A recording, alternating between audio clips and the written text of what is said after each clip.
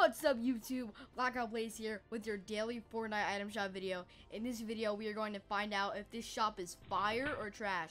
Keep watching to find out.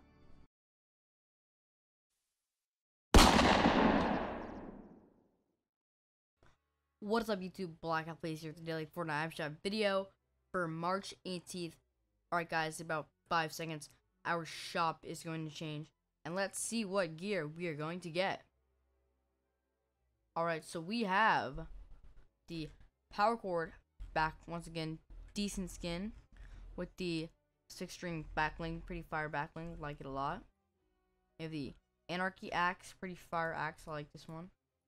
Funky stage dive glider, decent glider in my opinion. Then we have the Fyra skin, decent skin in my opinion with the runic shield backling, pretty fire backling. We have the Jaeger skin, pretty fire skin. Along with the emblazoned buckler, pretty fire back bling. We have the battle axe, pretty fire axe, looks really nice. And the Tusk glider, decent glider in my opinion. Then we have the wild card back in, once again, the cuff case back bling. With all of these styles. Very nice skin. We have the Safecracker glider, pretty fire glider in my opinion. And then we have all 4 of these wraps: diamonds, clubs, hearts, and spades. Pretty fire wrap bundle.